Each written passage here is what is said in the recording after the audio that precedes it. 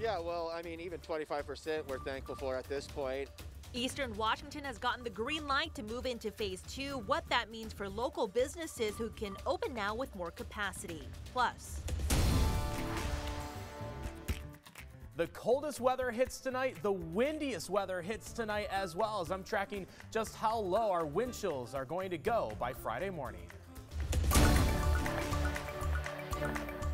then Governor Inslee decided to allow phase 2 to begin on Sunday. We'll hear how local leaders were involved in that decision.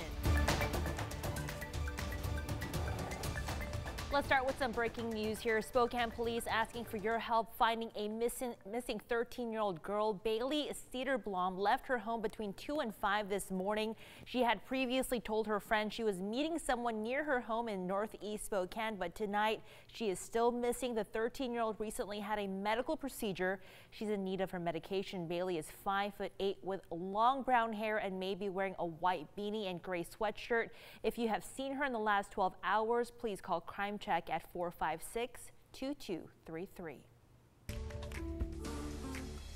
7 of our 8 regions of our Healthy Washington plan will open up in phase 2. This will mean increased economic activity, increased access to restaurants and the like. We're very happy about this. Good evening, everyone. Thanks for being here tonight. I'm Regina Ahn. Eastern Washington can start to breathe a sigh of relief as we're moving to phase 2 of the Healthy Reopening Plan, meaning that more businesses can open, and it's one more step to normalcy. But what are the phase 2 guidelines? So under phase 2 guidelines, indoor dining, indoor entertainment, and gyms are allowed to open at 25% capacity. Outdoor sports are also able to resume with a maximum of 200 people, and a maximum of 5 people from 2 different households are allowed to have indoor gatherings.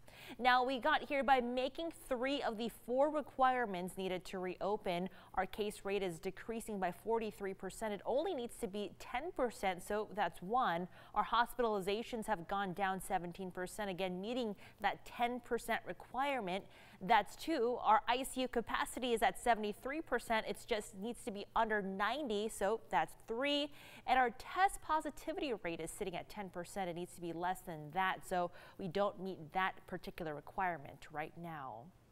Now, it is possible that we could move back in phases. So in 2 weeks, Eastern Washington must still meet 3 out of the 4 requirements. If only 2 or fewer are met, we could return back to phase 1 the following Monday. Now, originally the governor had said that these new requirements would be effective on Monday, which some local leaders pushed back on.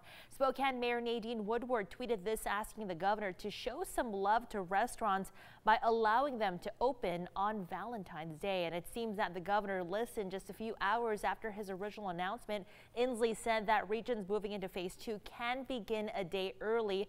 That came after local state representative Marcus Riccelli, whose district covers most of Spokane, said he had a conversation with Inslee's staff.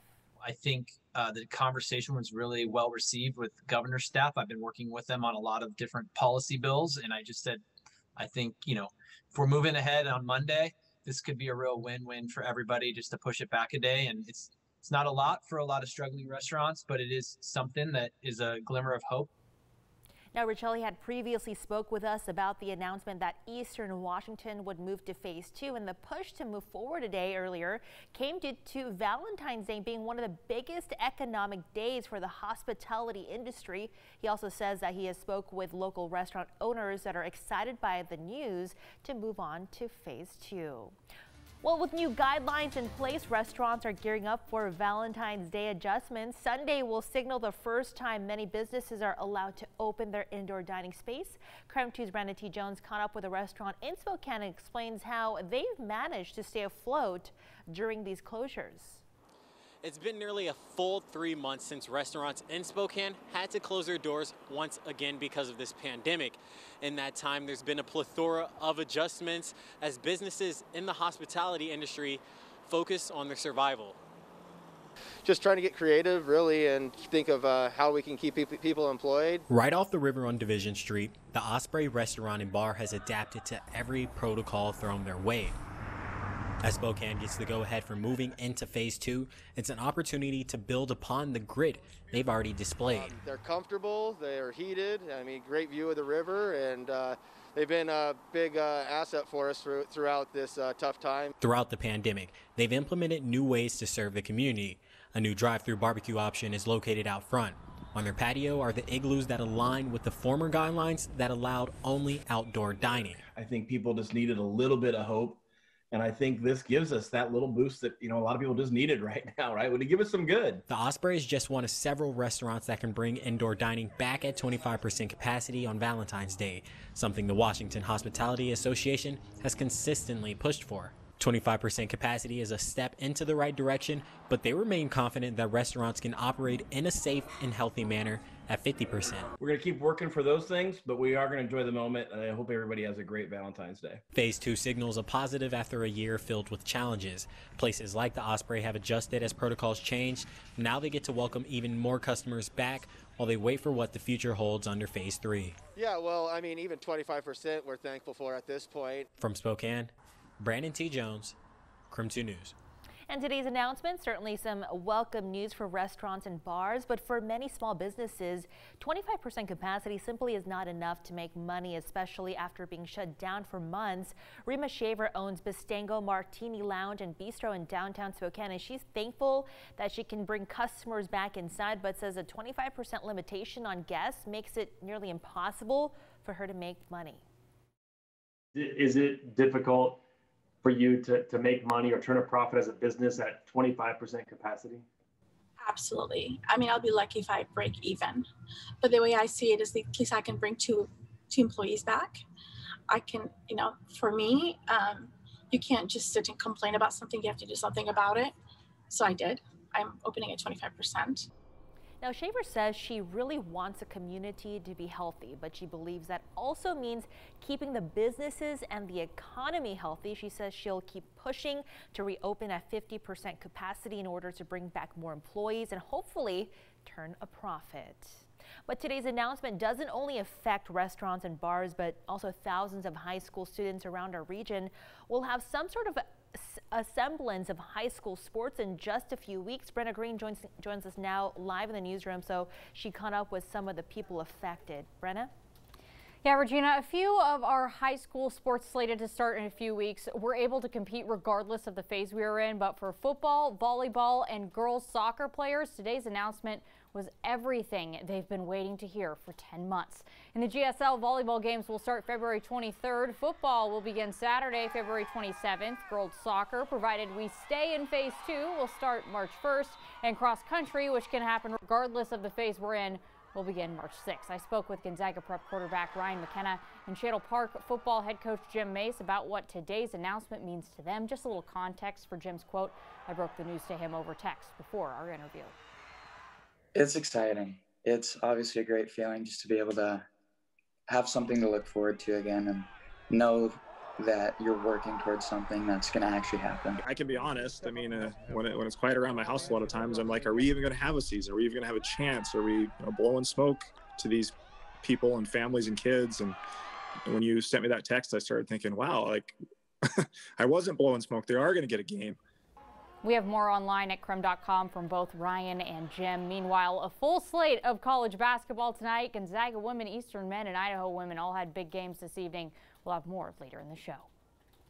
All right, Brenna, thank you. Well, now to our other big story of the night, and it's those dangerously low temperatures, just absolutely painful out there right now. Thomas Patrick joining us now, nice and toasty in the weather center in the studio. So Thomas, how low are we expecting those temperatures to get tonight? I kind of don't want to know, but I want to. Well, easily single digits. And man, if it weren't for the wind, I think we would all just kind of bundle up and say, okay, that isn't too bad. But it's the wind that cuts right through you like a knife. And the winds are getting stronger as of this hour. So, I mean, it isn't just marginally unpleasant. It's It's just brutal out there as of this hour. The wind chill advisories kick in at 1 a.m. tonight, and they last until 11 a.m. tomorrow morning. That's largely when our wind chills will be below zero, but could be as low as -20. That's what it will feel like outside first thing in the morning. This does include Spokane, Coeur d'Alene, and most of our northern communities. These are the latest wind gusts we got pretty much as of this hour. We got up to a 30-mile-per-hour wind gust in Spokane and Deer Park,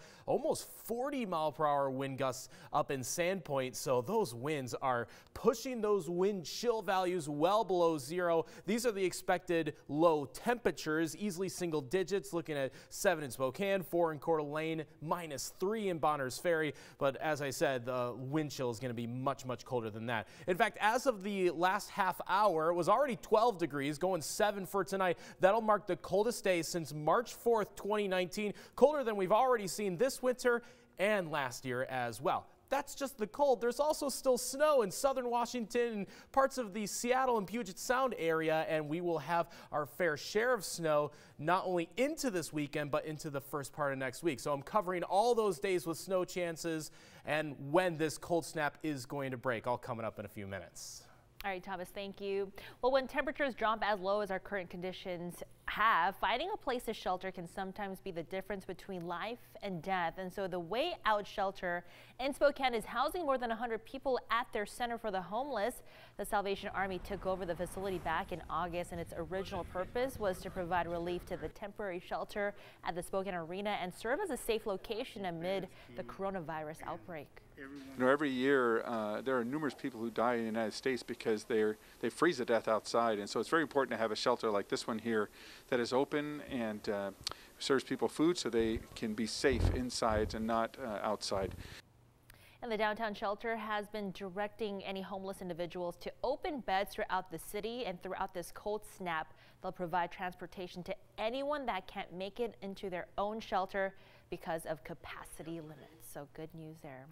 One Boise couple survived an avalanche near Idaho City Tuesday. Hear how they were able to escape thanks to some quick thinking and preparation. That's coming up next.